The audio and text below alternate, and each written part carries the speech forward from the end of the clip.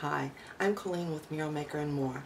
Today we're going to do a real fun painting tutorial on pomegranates. One that's closed and one that's open with a few perennials, the little pomegranate seeds popping out. So let's get started. We're going to do two pomegranates today. One in front is split open so that we can have some of the perennials or the little berries that are so common with the pomegranates, and then just a whole one behind. First thing we're going to do is fill in the split that the pomegranate does, sometimes even on the tree. And I'm just going to use lemonade, the light yellow, to fill that in. I'm using a bright shade of red for these. You can use whatever tone of red you would like. This is called cardinal red, and it's going to seem a little bright until we add some of the shading.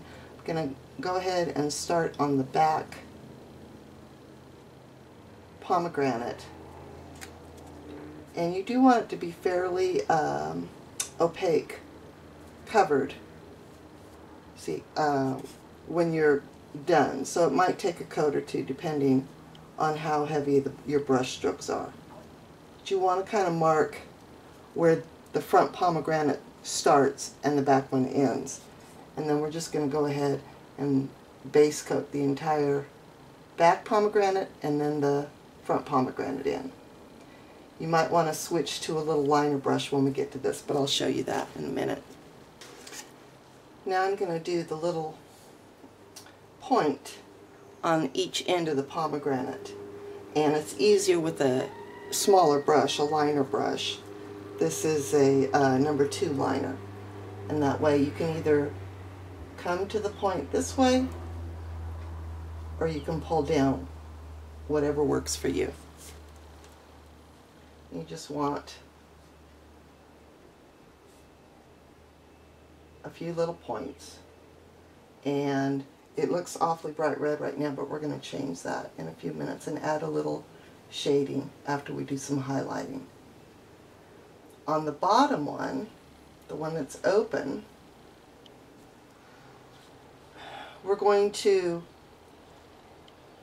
actually show some of the points in the back too.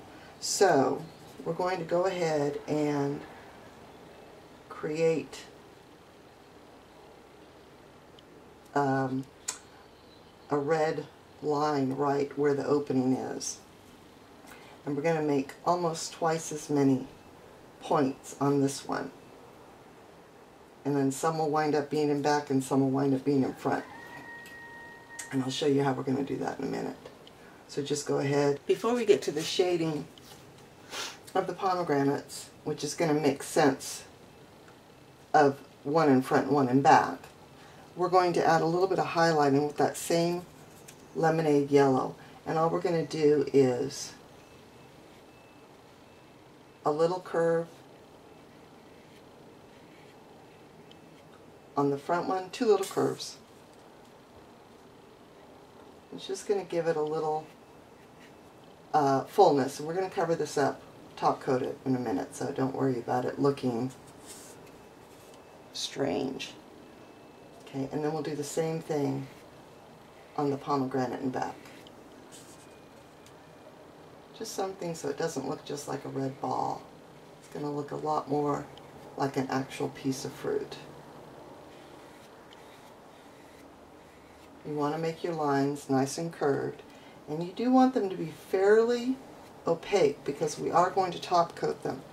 So you want a good coating of the yellow on it. And you can see as it dries how it starts to be absorbed by the paper. So you want to go ahead and add an extra layer if it's not real bright.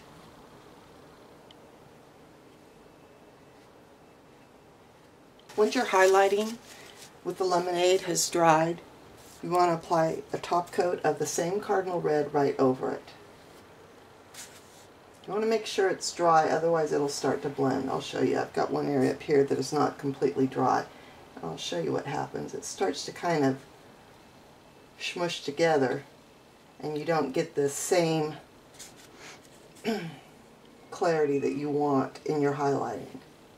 This is also a good time if you have any pale areas you can go ahead and cover that up too with your cardinal red. If you want to leave a little bit of the lemonade peeking through, go ahead. That's going to add an extra layer of dimension to the fruit. But you get an idea where it's going. And then we're going to come back and shade with Barnyard Red. And the Barnyard Red is just kind of a brownish red. And that'll give it even another layer of dimension. Okay, a couple of areas where we're going to start the shading.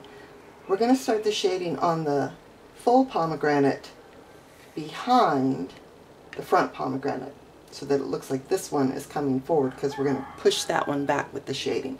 That's one area. Also in the little curvature, we're going to do it, and then just a few strokes coming up, and then we'll come down and do a few strokes here. So let's go ahead and do that.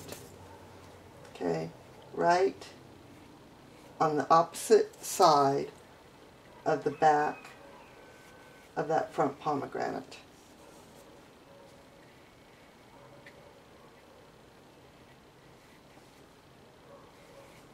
And when that dries and the sheen dissipates, you'll be able to see now what's happening.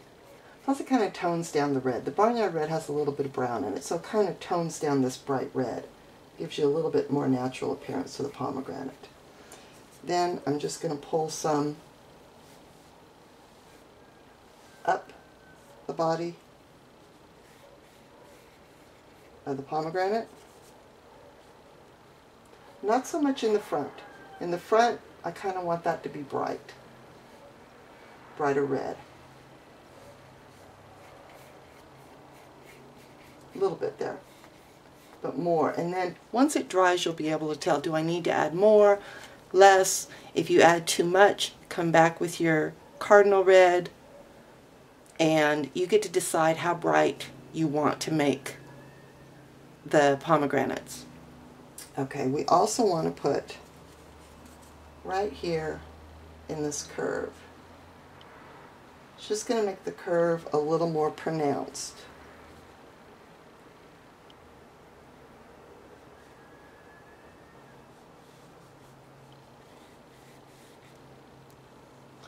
And if you have a marked line here where you've shaded, you want to kind of get rid of that. So we might have to actually pull some up the body so that it doesn't look circular that way. You want it coming up, not round.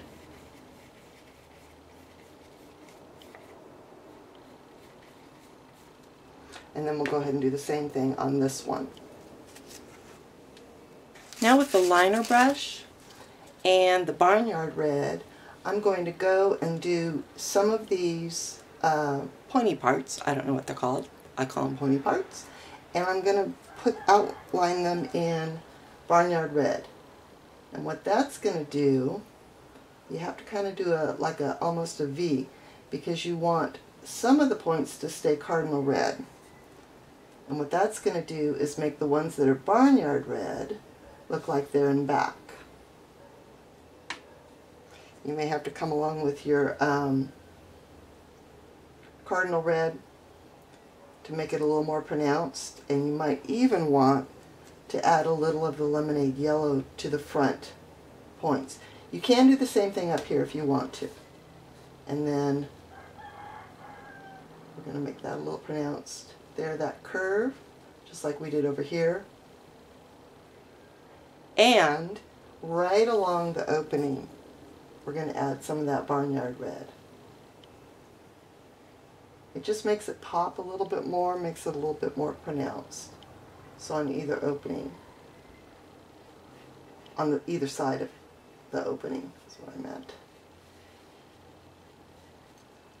Okay, and then some cardinal. We're going to sharpen up these points a little bit.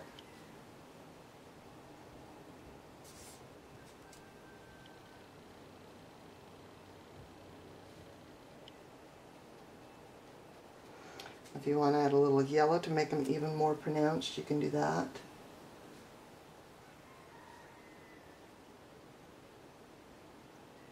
You can cover that up with the cardinal red once it dries. And then you'll have the appearance of points in back and in front. Does that make sense? Kinda. You might want to put some barnyard red right along in this section as well. Like up here, around the neck, I call it the neck of the pomegranate. I'm going to do that before I add the cardinal red to cover the lemonade highlights, and then it'll blend together. Now I'm going to add the perils to the center, and what I'm going to use is a cotton swab. And I'm going to actually put them, start with barnyard red, then a little bit of the yellow, just a dot, and then cover them with the cardinal red. So the cardinal red is the last color. So all I do is I just kind of swirl it around, blot a little bit, and just, there it is. And you can get a couple of stamps for each dip. They can overlap if you'd like. Try not to get them like I did, just in a perfect line. So it's a little better if you go random and then come back and fill in however you want. So we're just going to stamp them and then let that dry, and then we'll dot a little bit of yellow on each one. Now that the barnyard red is dried, I'm just going to dot with a liner, just a tiny little bit, just wherever, just to make them look, well, they will look a little bit more round when we get, you can actually do a little circle if you'd like, and or just a dot, either way. If you've got some areas that look a little